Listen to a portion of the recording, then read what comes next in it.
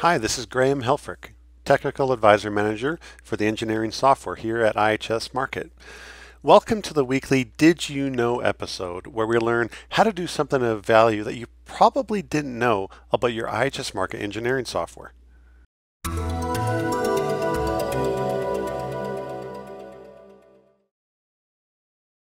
This week's topic is about taking advantage of any PVT data that you have for your wells. Now, as engineers, we know that a direct measurement is more reliable than a calculation.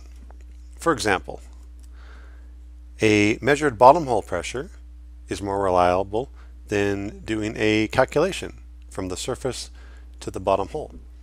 In addition, using measured PVT data is more reliable than using a PVT correlation.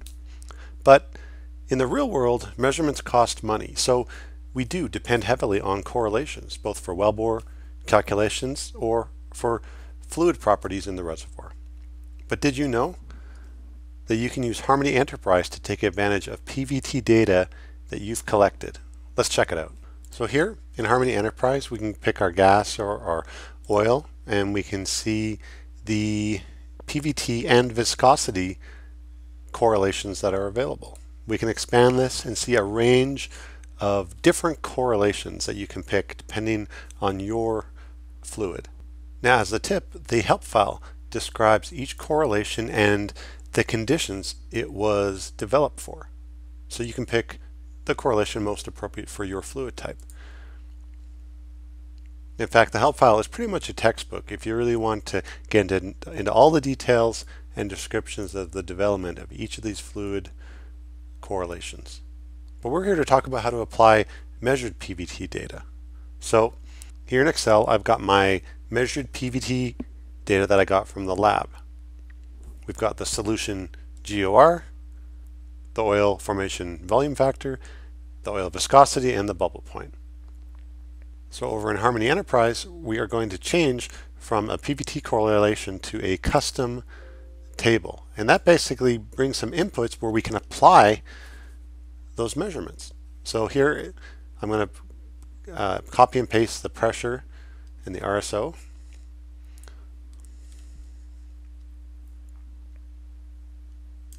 So again, copying my custom PVT data, hitting paste. Next, I'm going to get my formation volume factor numbers, copy, paste. Okay, next I'm going to enter my bubble point pressure, which is 3,000 pounds. Now you notice once I do that, it actually takes the formation volume factor and it kind of separates it to saturated and then the unsaturated table over on the right. So we see that at the bubble point pressure, it basically copies all the values above that pressure and applies them over here in my undersaturated table automatically. Okay, so what about the viscosity? Let's try that as well. So again, instead of picking a correlation, I'm going to pick custom table. Go back to my lab data for PVT, copy the viscosity, hit paste, and there we go. So to visualize this, we can just click the plot view, and now we're seeing the shape of all that custom data that we've applied, and that this will be used when we do any of our RTA analysis, from type curves, flowing material balance, all the way into the models, including the numerical model. Now this is totally applicable for gas as well. Now one thing a lot of people want to do is say, which correlation is most similar to the measured PVT data?